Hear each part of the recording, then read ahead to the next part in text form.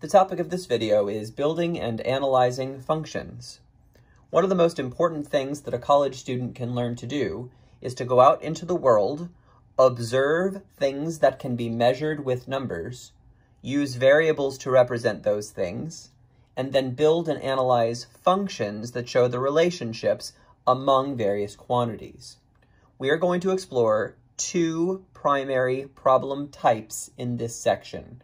The first will be measuring the distance from a fixed point to a varying point using the distance formula.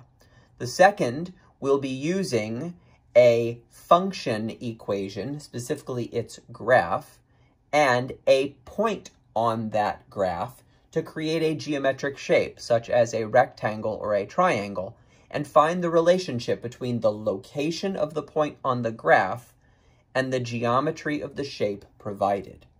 All right, so let's look at a very brief description of how we will solve each of the problems of those two types. First, finding the distance from a fixed point to a point on a function.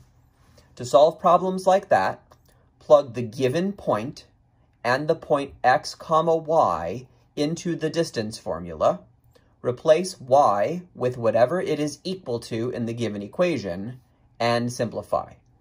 Here's a problem of that type, the most important part of which is, if p is the point x, y on a function y equals the square root of x, express the distance d from p to the point 1.75, 0 as a function of x. To solve a problem of that type, you'll follow these directions. The other type of problem is where we are given a function, and that function has a point on it, and that point is used to create a geometric shape. Here's a quick example. The blue function is provided. This point on the blue function represents the upper right-hand corner of a rectangle. The origin is the lower left corner of the rectangle, and therefore the location of this point determines the dimensions of the rectangle, such as, for example, its area. To solve problems of that type, here's how you do it. The point x, y of the function will be a point on a geometric shape. If that shape is a rectangle, then the area of that rectangle is length times width. And since length is x, a horizontal measurement, and width is y, a vertical measurement, we will use the formula a equals length times width, a equals x times y. But if that shape is a triangle instead, then the area of a triangle is 1/2 the base times the height.